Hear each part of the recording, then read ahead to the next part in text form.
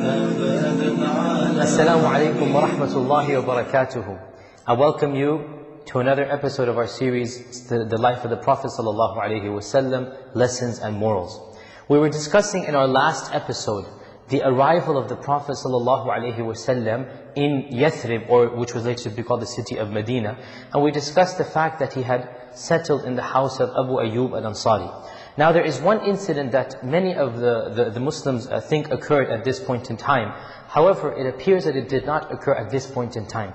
And it is the incident where the famous poem, طَلَعَ الْبَدْرُ عَلَيْنَا مِنْ ثَنِيَّاتِ الْوَدَاعِ وَجَبَ الشُّكْرُ عَلَيْنَا مَا دَعَ لِلَّهِ دَعَ. This famous poem that we hear, the beautiful poem that we hear recited by so many beautiful singers and beautiful voices all across the Muslim world. Many people assume that this poem was actually sung by the little girls of the Ansar, of the s.a.w.s and the Khazraj, when the Prophet ﷺ arrived from Mecca. However, many of the scholars, such as Ibn al-Qayyim and other scholars of the Seerah and of Hadith, they point out that this cannot be the case. Firstly, the actual poem is actually narrated by a weak chain. It has a number of missing links in it. But that is not the main issue, because as we have said over and over again, the Seerah of the Prophet ﷺ is not based only on the authentic isnads like our fiqh and aqidah is. Unless we get something, a religious ruling or a verdict from the Prophet, from the incident, we may take an incident which has a slightly weak chain of narrators, a slightly defective chain. This is a historical anecdote, a historical incident upon which no legal ruling or theological verdict can be extracted. So for the most part, when it comes to the stories of the Sahaba and even the life of the Prophet ﷺ, the scholars of Islam are not as strict as when it comes to legal rulings and theological opinions. The main issue is that the poem refers to the Thaniyat al-Wada'. And it says that the full moon has come up from us, has come to us from Thaniyat al-Wada'. Thaniyat al-Wada' was a plain. It was a small hill that was located on the exact opposite side from the city of Mecca. The city of Mecca is in a southerly direction from Medina. Thaniyat al-Wada' is on the northern side of the city of Medina. And the Prophet ﷺ did not come from Thaniyat al-Wada' when he came from Mecca. He came from Quba. He came from the southerly direction. And in our times, if you ever get a chance to go to the city of Medina, inshaAllah ta'ala, if you go to a very famous road called Shari' Sultana, the beginning of where this Shari' Sultana starts, there's a bridge there in our times. That bridge is the location of Thaniyat al-Wada'. Thaniyat al-Wada', this bridge, is the exact opposite of the road leading to Quba. The Haram is in the middle. One side is the road of Quba, the other side is Sultana and the Thaniyat al-Wada'. And so historically speaking, it could not have occurred at this point in time. When did this occur? This occurred, according to Ibn al-Qayyim and other scholars, when the Prophet ﷺ came back from Tabuk, in the 8th year of the Hijrah. Okay? Also the fact that the Prophet ﷺ is entering Medina for the first time, and Iman is still not settled in the entire city of Medina. In other words, not everybody is a Muslim. There are many Muslims and there are many who sympathize with Islam, and there are also still at this point in time people who are on the religion of their forefathers, the mushrikun. The entire city was not Muslim at this time. So the event that little girls are coming out and singing en masse, this doesn't seem very realistic when the Prophet ﷺ is coming in for the first time. Rather, this incident, if it is authentic, it did not occur when the Prophet ﷺ entered Medina for the first time. It occurred when he entered Medina after he came back from Tabuk. After he came back from Tabuk, obviously the entire city is Muslim. The entire city is upon Islam, and Iman has settled in their hearts, and everybody is practicing Muslim. They want to see the Prophet come back. At this point in time, it is a very novel thing for them. Many of them, as we said, were not even Muslim. The incident does not make sense from the content, and also from the reference to Thaniyat al-Wada'. And by the way, when you come back from Tabuk, Tabuk is in the northerly direction, and Thaniyat al-Wada' is also in the northerly direction of Medina. And so, when the Prophet came back from Tabuk, he came to the mound of Thaniyat al-Wada', and that is when the little girls sang, طَلَعَ الْبَدْرُ عَلَيْنَا مِنْ ثَنِيَّاتِ الْوَدَاعِ. Now, we said that the Prophet ﷺ settled in the house of Abu Ayyub al-Ansari. And Abu Ayyub al-Ansari was blessed with a house with 2 stories. They had 2-story houses back then. He was blessed with a house with 2 stories. And he stayed there, according to one report, for 7 months. So that's quite a long time. He stayed there for 7 months. And in this period, a number of incidents are narrated. Of them, when the Prophet ﷺ came, he requested himself that he wished to live in the bottom floor. Because he said it will be easier for us to come in and out without disturbing you and your wife. Also when guests come to visit, you or your wife will not be disturbed. We will have our own floor here. We will live on the bottom floor. So they took the first floor, the ground floor. And Abu Ayyub al-Ansari and his wife went to the upper floor. It is narrated that one night, Abu Ayyub al-Ansari was lying in his bed, and there was a canister of water next to him. And he turned over, and not knowing the canister was there, he knocked it down. And so the entire canister fell down, and all the water spread upon the ground. Now of course in those days the ground was made out of mud. And so when the water would come into the ceiling from the top, it would actually drip into the bottom. And so they became scared, his wife and him, and immediately they jumped up and they took their only covering. They were only sleeping on one covering. They took that covering and they spent the entire night trying their best to soak that water up, so as not one drop of water to fall upon the Prophet ﷺ. Look at how careful they were in their hospitality, as the fact that they were the hosts of the Prophet ﷺ. They spent the entire night going, they didn't have any other cloth except the cloth that they were sleeping on. And they took that very cloth and they spent the night trying to make sure that not a single drop fell upon the beloved Prophet ﷺ. It is also narrated in the Sahih of Imam Muslim that the slave of Abu Ayyub al-Ansari told us another incident. The slave of Abu Ayyub al-Ansari, he told us another incident. He said when the Prophet ﷺ came, he stayed in the bottom floor, and Abu Ayyub al-Ansari took on the upper floor, or the first floor. And Abu Ayyub al-Ansari, one night, as he was walking and doing his chores inside of his room, whatever he was doing, he immediately became startled. And he looked to his wife and he said, how can we walk with our feet on top of the head of the Prophet ﷺ? Here we are walking on top of the Prophet ﷺ. How disrespectful is that? And so they went to the corner of the room and they stayed there the night. They stayed the entire night in the corners of the room. And the next morning, Abu Ayyub al-Ansari went down and he requested that the Prophet ﷺ move to the upper compartment, the upper chamber, and him and his wife would move down. The Prophet ﷺ did not want to, but Abu Ayyub said, Ya Rasulullah, I swear by Allah, it is not possible that I will be on top of a roof that houses you. I cannot live on it. I cannot live walking with my feet on top of your head, sallallahu alaihi wasallam. And so the Prophet ﷺ, smiled and he accepted the request of Abu Ayyub to move to the upper part of the compartments, even though it was more troublesome for Abu Ayyub and his wife. It was more troublesome for them, but they did not want to walk on top of the head of the Prophet ﷺ. It is also narrated that when Abu Ayyub's wife would cook anything and his slave would cook anything, they would send the entire food down to the Prophet ﷺ, not even touching anything. They would let him take whatever he wanted. And then whenever the food came back, they would eat the leftovers and the remnants of the food of the Prophet ﷺ. And Abu Ayyub would ask his slave, he would say, where did the Prophet ﷺ eat from? Show me the exact place on the plate. And the slave would say he ate from here, from here, from here. Abu Ayyub would follow the exact locations where the Prophet ﷺ ate for. Once though, when the plate came back, it was untouched. The food was untouched. Abu Ayyub asked his slave, what did the Prophet ﷺ do? The slave said, the Prophet ﷺ did not eat anything. He did not touch the food. Shocked and very scared what had occurred, he rushed downstairs and he said, Ya Rasulullah, is everything alright? O Messenger of Allah, why didn't you eat of the food? The Prophet ﷺ said, because it was cooked with garlic, thum. Abu Ayyub said, is garlic haram? The Prophet ﷺ said, no, it's not haram. But I speak with those whom you do not speak. In other words, it has an odor. It has a scent that irritates the angels. And I speak with those whom you do not speak. And so the Prophet ﷺ said that because he had to speak with Jibreel, the angel, and the angels did not like the scent of garlic. In fact, even we do not. If there's a strong scent of garlic, a strong scent of this type of odor coming from the food, even we do not like it that much. And if we smell somebody who has just had a food full of garlic, even to us it is disgusting. And we know in one hadith that the Prophet ﷺ said, إِنَّ الْمَلَائِكَةَ تَتَأَذَّى مِمَّا تَتَأَذَّى مِنْهُ بَنُو آدَمَ, that the angels are irritated. This is a very beautiful hadith, interesting hadith. The angels are irritated by the same things that the children of Adam are irritated by.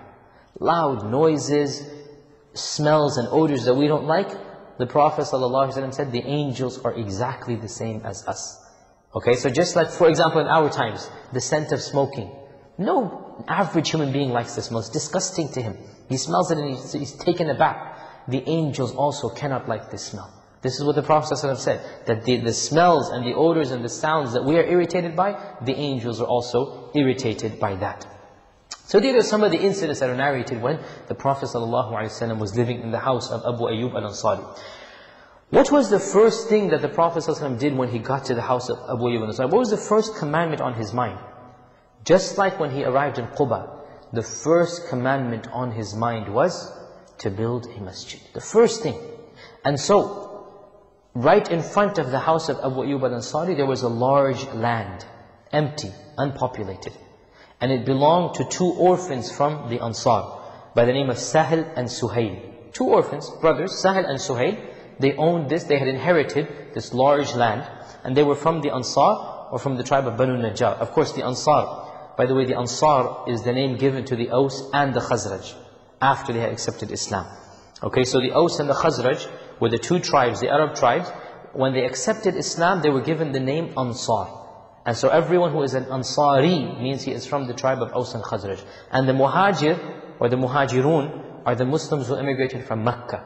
So the Muslims of Medina were then composed of two groups. The Muhajirun, all who had come from Mecca. And the Ansar, those who were in Medina. And the Ansar, of course, were composed of the Aus and the Khazraj. So the Prophet ﷺ asked, who does this land belong to? He was told it belongs to Sahel and Suhail of the Banu Najjar. He called them. And he said, how much will you sell this land to me? I want to buy it from you. They were Muslims. They said, Ya Rasulullah, it is a gift to us. It is a gift we're giving to you. It is a gift from us to you. The Prophet ﷺ refused to take it. Their uncle, the one who was in charge of them, came and he said, Ya Rasulullah, we will get its price from Allah, not from you. In other words, we'll get the reward from Allah. But he refused. He refused, and he made them state a price that was a reasonable amount for the land, and he paid them that price to build the masjid. And this is of the sunnah of the Prophet ﷺ. He would not take favors from anybody. This is not a favor that he's doing. He will purchase that land for the sake of Allah subhanahu wa ta'ala. Nobody has favors. It's not good to have people having favors over you. You must always live a dignified life, trying to cut yourself off from favors of the people. And so the Prophet ﷺ refused to take a gift of this entire land from the people of Banu Najjar, and he purchased it for the sake of Allah subhanahu wa ta'ala. Now the land had some wild date palms, not cultivated. These were wild, just growing there. And it also had some graves of the people who had died there in the past, the mushrikun. So the Prophet ﷺ ordered that these wild date palms, they be cut down. And that the graves be dug up and the bodies reburied outside in another location. And he then took the very date palms that had been cut down, the very same date palms, and he built the front of the masjid with that wall. Okay? So he built the wall of the front of the masjid using the trunks of these date palms. Likewise, he then used the leaves of these date palms, the same date palms he used to build the roof of the masjid, and the side walls were then made from stones that were taken from a local quarry. Okay? So the people had to bring stones and bricks and rocks and plaster them together to build the side walls. The front walls were built from what? From the date palms. They were chopped down and they were put in front of the Qibla, and the sides of the masjid were built by the stones that were taken from a local quarry. And so the Prophet ﷺ gathered up all the companions, and they all began to build the masjid together. So much so that the Prophet ﷺ himself participated in the physical chores of going to the quarry and taking the stones, these heavy boulders and rocks, and bringing them back to the masjid and putting it in the proper place. And while they are doing this chore, they began to recite lines of poetry, including the Prophet ﷺ. He began to recite with them, and of what they would say, Allahumma innahu la khayra illa al-khayra al-akhira, farham al-ansara wal-muhajira. Oh Allah, there is no good other than the good of the hereafter, so have mercy on the Ansar and the Muhajir. Allahumma innahu la khayra illa khayra al-akhira, farham al-ansara wal-muhajira. Have mercy on the Ansar and the Muhajirun. And the Prophet ﷺ, as we said, himself would physically carry these heavy rocks and stones and walk back and put the stones in place. And this is the sign of a true leader. He doesn't just sit back and give commands while everybody's toiling and everybody's troubling themselves. No. the Prophet ﷺ always would participate himself physically, even if it was manual labor. He did not disdain from dirtying his own hands for the sake of Allah subhanahu wa ta'ala. He did not disdain from work, from any type of trouble and effort when it came to earning rewards from Allah subhanahu wa ta'ala. Therefore the Prophet ﷺ cooperated and helped along with all of the other Muslims, all going from a line back and forth. Can you imagine, O Muslims, can you imagine when you see the Prophet ﷺ standing in that line, waiting to pick up a boulder and then carrying it back with you? Can anyone feel tired? Can anyone complain? Look at the psychological impact that will have when the Prophet Muhammad ﷺ is cooperating with everybody else, just like a normal worker, just like a normal laborer, he is cooperating. What do you think the Muslims are going to feel? Can anybody complain? Can anybody get tired? Can anybody say it's hot, I'm thirsty, when they see the very Prophet of Allah sallallahu alaihi wasallam doing exactly what they're doing? And that is why when they saw the Prophet sallallahu alaihi wasallam, they said, لَإِنْ قَعَدْنَا وَالنَّبِيُّ يَعْمَلُ ذَاكَ مِنَّا الْعَمَلُ الْمُضَلِّلُ. If we were to sit down while the Prophet sallallahu alaihi wasallam is working, this is something that is very, very misguided from our parts. How can we take a break? How can we rest when the Prophet ﷺ himself is working? It is narrated in some books of seerah, like Al-Bayhaqi's Dala'il, that the Prophet ﷺ spent 12 days building the masjid. And it was a very, very large masjid. And this is something we get an idea of even when we go now to the Prophet ﷺ's masjid. You go to the Rawdah. The Rawdah is that special place between the house and the pulpit where the person gives the khutbah, delivers the sermon on Friday. The Rawdah is that very special place between the house of the Prophet ﷺ and the minbar.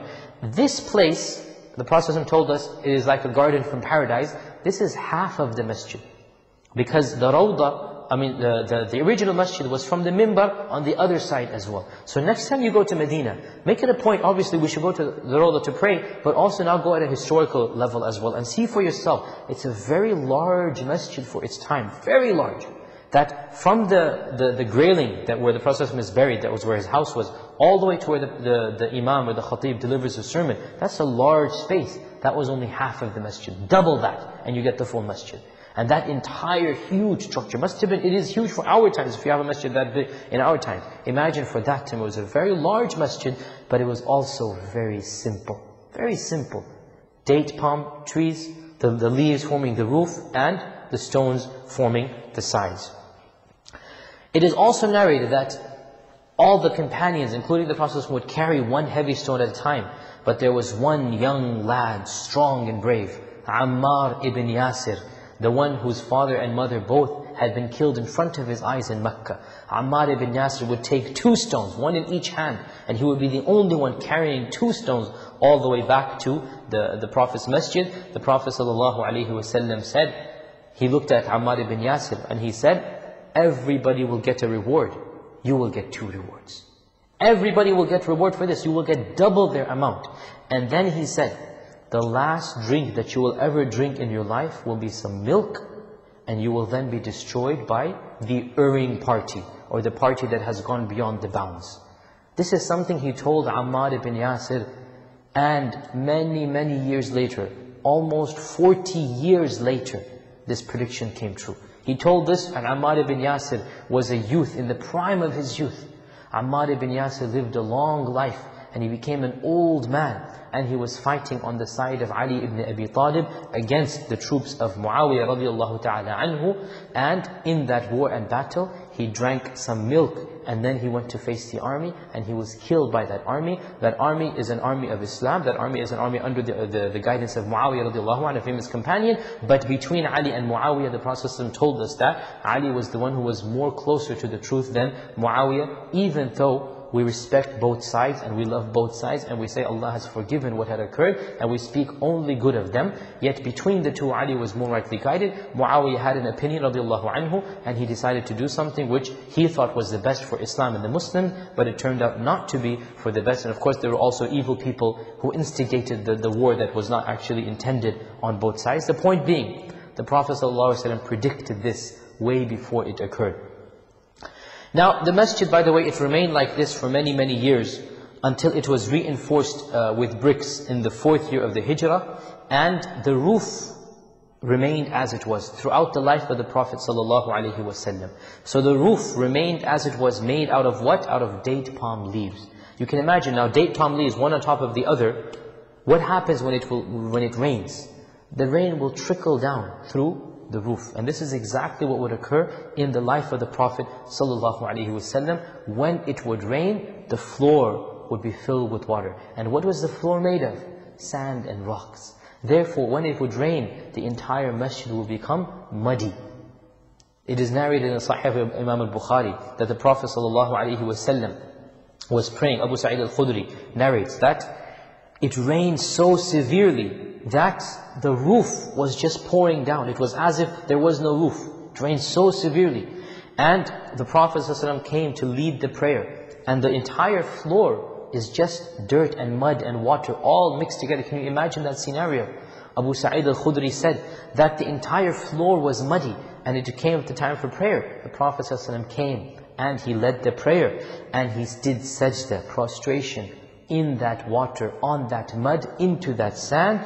And I swear by Allah, Abu Sa'id is saying, I swear by Allah, I saw when the Prophet ﷺ come up from sajda, the effects of the mud on his forehead and on his nose, on his face. This is the face of the Prophet ﷺ. When he fell into sajda for the sake of Allah, he didn't care what was there. He didn't care whether it was mud or water. This is ubudiyyah, this is servitude, this is the worship of Allah. And the Prophet ﷺ was the best worshipper of Allah. There is no qualms, no hesitation. He lowers his head into that sand, into that mud. Can you imagine what I would have done or you would have done in such a situation? Can you imagine when we're praying on the fields, when we're praying in a place that is slightly muddy? How do we do sajda? We try to find something, we try to do. Not so the Prophet ﷺ. The time for prayer has come. His concern is the prayer. His concern is the worship of Allah. His concern is prostrating in front of Allah. He doesn't care what happens to his clothes. He doesn't care what happens to his forehead. This is what makes him the Prophet of Allah. As for us spoiled people that we are, we will look around for this cloth, look around for that ground. Even, subhanAllah, on a clean floor, we disdain to pray. We don't want to pray even on a clean floor. Forget the mud, forget the sand, forget the grass. On a clean floor, we try to find something to pray on. I'm not saying that we should not pray on the sajjada or the place where we pray. What I am saying, if we don't find a clean cloth to pray on, if we don't find something like this, we should follow the example of the Prophet ﷺ. Be more concerned with the prayer rather than the mat that you're praying on. We're praying for the sake of Allah subhanahu wa ta'ala. Likewise, when the Prophet ﷺ is building the masjid, another interesting thing is narrated, and that is that he told one of the companions, Talq ibn Ali al-Hanafi, not to participate in the carrying of rocks. And he said, you are in charge of cementing the rocks together. Because Talq ibn Ali was well known to make the clay in a good manner. He was well known for this thing, that he knew how to mix the water and the mud to make that perfect clay that would fill in the holes, fill in the gaps. You know, the plaster that we put in our time, they had their own version of it, between the rocks, between the bricks. So Talq ibn Ali was well known for being able to produce this in a good consistency, a good manner. So he told him to be in charge of that, while the rest of the companions were in charge of carrying the rocks from place to place and building the masjid brick by brick. Notice, this is a very interesting thing here. The Prophet ﷺ is aware of the capabilities of each Sahabi. And he knows that Talq ibn Ali is good, is knowledgeable in building the proper type of plaster. Therefore, he puts him aside and he tells him to do a task and a chore that he is the best person suited for. And this shows us the characteristic of a true leader. In our times, we have a business manager. You all know that what makes a successful manager, just a manager of a company, is that he knows the pros and cons, the weaknesses and strengths of his employees, and he assigns, according to the strengths and weaknesses of each employee, the task that he is best suited for. This is exactly what the Prophet is on a much more perfect level. All the companions are doing what anybody can do, carrying stones from one place to another. But he assigns the one who is the best in charge of one aspect, he gives it to him. Similarly, O Muslims, when we're in charge of a project, when we're in charge of something, we should know the strengths and weaknesses of those beneath us, those who are able to help us out, and assign each person the task and the responsibility that they are the most capable of. مولاي صل وسلم دائما أبدا على حبيبك بك خير الخلق كلهم مولاي صل.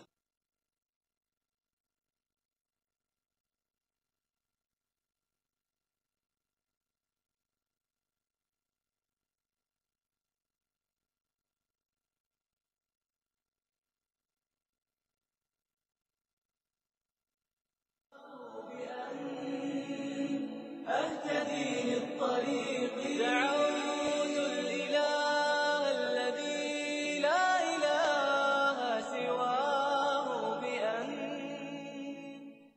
And now, a 50-50 offer on Ramada Ajiyat Tar. HRE proudly announce a once-in-a-lifetime opportunity to own a luxury apartment for just half the price in the holy city of Makkatul Mukarramah. Now listen carefully. In-house finance available. Only 5% down payment. Pay only 50% over the construction period. Remaining 50% will be paid through the rental income. Remember, 80% of this project is already sold out. So this is the last chance. Call now. 0845 078 0328.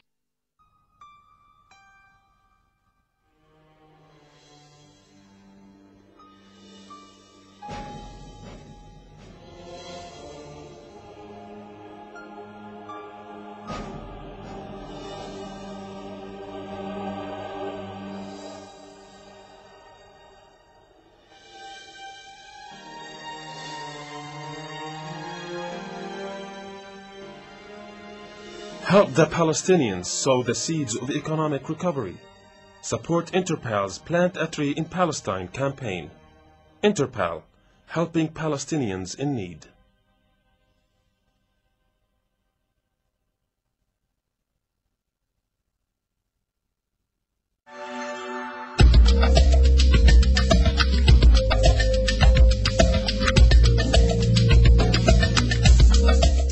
The Middle East Business Forum. The ultimate business networking events. Part of MCB's efforts to promote the benefits of a multicultural society and tolerance towards Islam, MCB are offering religious education support to mainstream British schools across the UK. Through the Books for Schools project, MCB